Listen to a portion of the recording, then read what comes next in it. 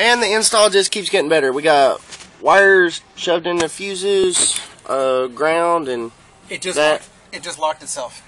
It just locked, and the truck just locked itself. But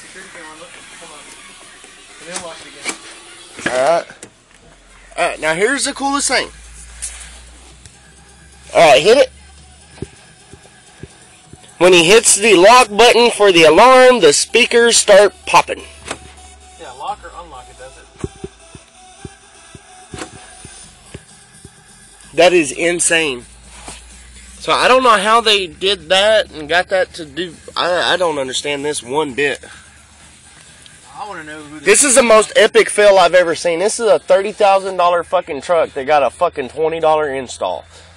I want to know who the shop is that did this. Well, we gotta fix it.